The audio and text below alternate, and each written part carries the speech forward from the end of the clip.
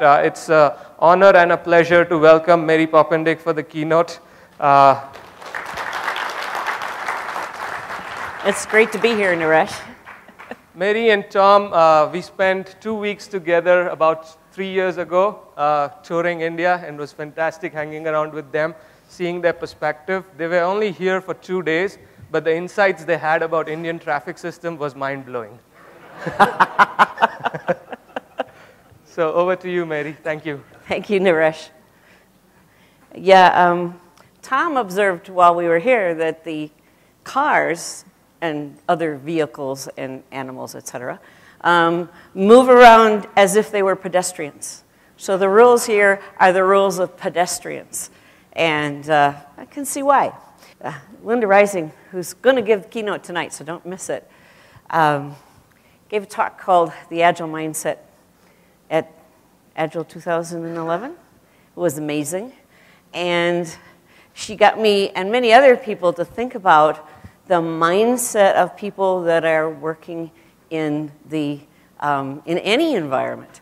And another thing that I used to think about, I worked for 3M for 2 decades, took an early retirement leave in 1998. And then I started running into companies where the management system worked differently than the company I had spent most of my career in. And I didn't understand why. We had some interesting ways of thinking about how things are done and how people are managed, which I came to realize were quite healthy. And then I started, as I started working with other companies, running up against a completely different way of looking at how people should behave, why they behave the way they do, how managers should act, that sort of thing. And I wondered for many years, how is it that companies get this kind of crazy mindset?